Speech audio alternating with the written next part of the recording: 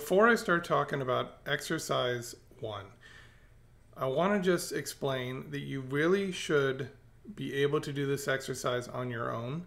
But for all of the exercises in this course, I'm actually going to walk you through the entire procedure. So this walkthrough here is just to introduce how you could do this on your own without having to actually watch the video.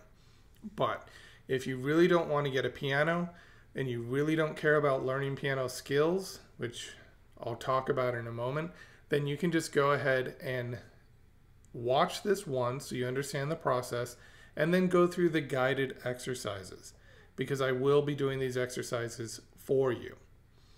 But there is a benefit to trying to do these exercises at least once on the piano, because if you can slowly develop piano skills, there's just so much you can do with music theory and ear training when you know your way around the piano. And you don't have to be fast, but you should know your way around the piano. So that being said, that's my caution. You can go ahead and watch this walkthrough, and then I will actually guide you through exercise 1.1 through the remaining exercises in this section.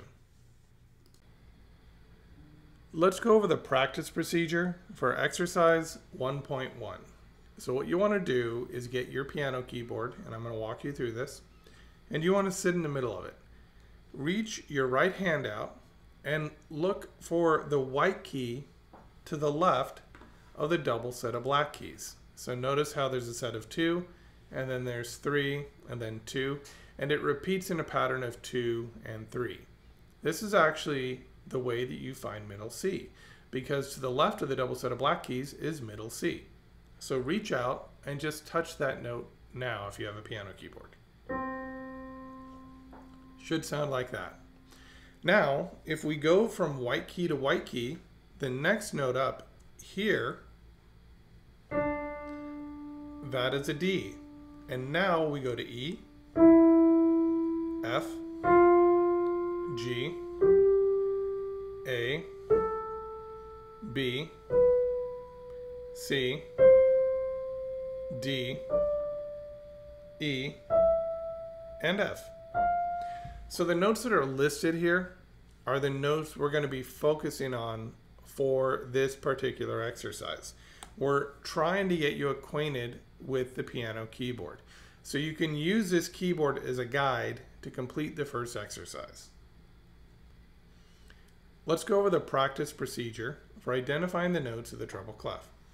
So what we have here is our piano keyboard, which you can download and blow up so that it's bigger and you can have it as a reference. You can put it right in front of you on the keyboard. First, you're going to go to day 1 and you're going to say, okay, my first note in this measure, this is called a measure. It's the distance between the start of the bar line here and where you see this little line here. This is all one measure. This would be the second measure. So we can number them. We could call this measure 1, this measure 2. But what we're focused on right now is finding where the C is on the keyboard. So we know it's not middle C because we see here this C is also on the third space of the system. So we match those up and we say, okay, so if my middle C is directly in front of me when I'm standing in the middle of the keyboard, that's right here. The next time I see a double set of black keys, I go all the way up to D, E, F, G, A, B. This is my C. So I find my C and then I find my next note. It's a D. So here's C, here's D. So what I do is now I name and I play the note. So I've got my C, I say C,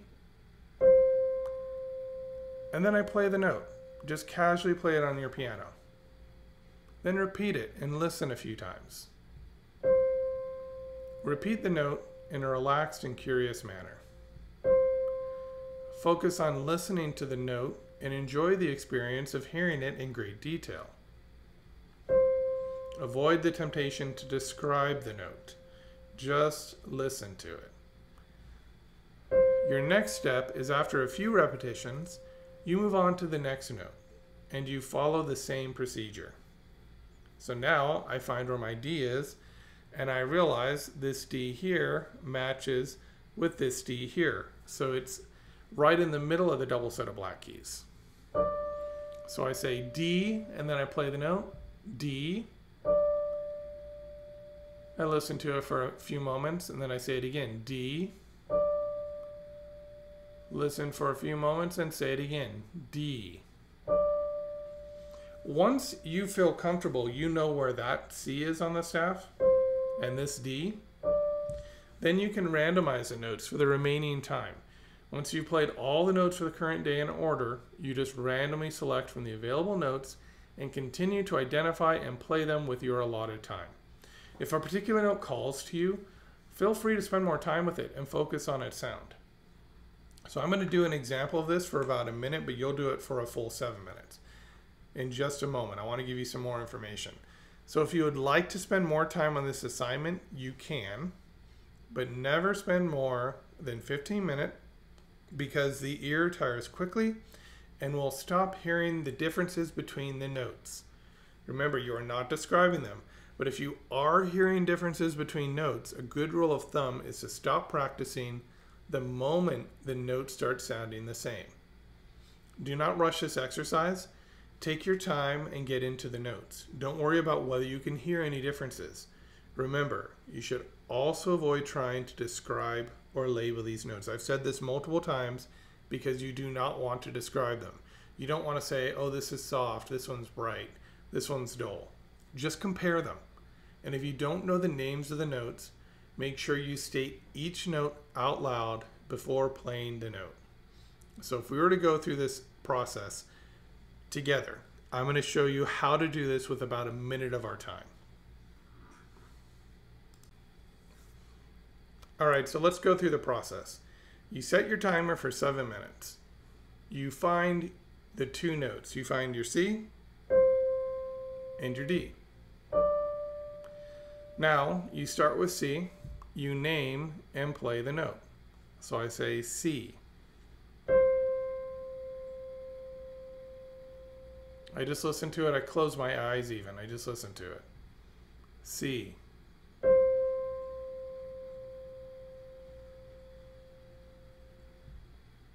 C.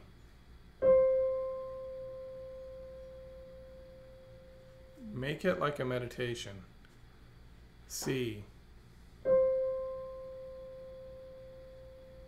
Just appreciate that sound that's changing the atmosphere of the air. C. So I played it a few times. Now I go ahead and go on to the next note. D.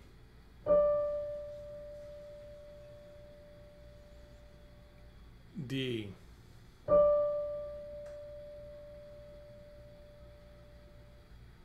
D.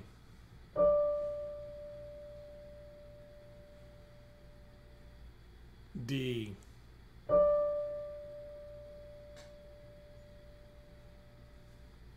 D. Okay, I've done that for a few times. I feel comfortable with it. Now I just pick a note that I want to listen to randomly. Close my eyes and I just play it. And then I name it. C. Listen to another note. D.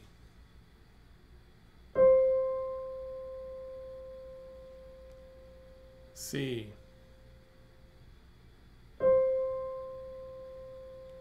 C. Am I noticing any small difference between C and D? I don't describe it, I just say yes or no. D. I go back to C, because I think I heard something. Let's go back to C and see if I actually heard it. Yeah, C sounds different to me, or maybe it doesn't sound different to you, and that's okay, you keep doing this.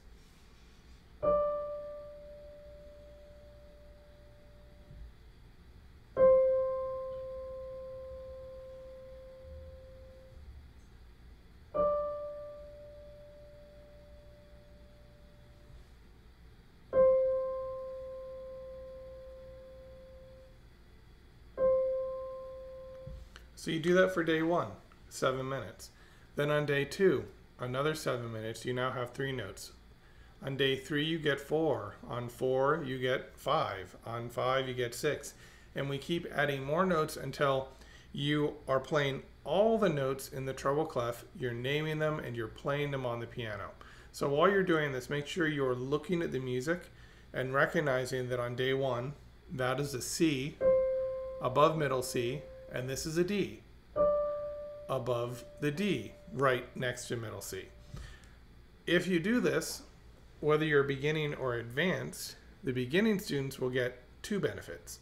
They'll learn the names of the notes, and they'll start to understand that notes have slightly different qualities depending on where they're placed in the staff system. If you're advanced, you'll get the second benefit. You will start to hear a subtle difference between the C's, the D's, the E's, all the notes that we have. You're going to start to recognize these colors of these tones. It's not going to give you perfect pitch, but what it will do is open up your ear so you can hear more in music. Now, for a select few of you, you may develop perfect pitch from this. I find that about 25% of my students do develop perfect pitch from completing these exercises, but that is not the norm. So don't expect it, and don't even aim for it. You don't need perfect pitch. What you need is pitch recognition and pitch discrimination, to where I play this note, and you can just say, yeah, that other one's different. I don't need to describe it. You just know there's some subtle difference. That is stage 1, just noticing there's a difference. The moment you try and describe it, it's gone. The moment you just try and describe a pitch, you will lose it. So don't try and describe the pitch. That's my advice to you. So work on this exercise for 8 days, and then I will see you for the next exercise.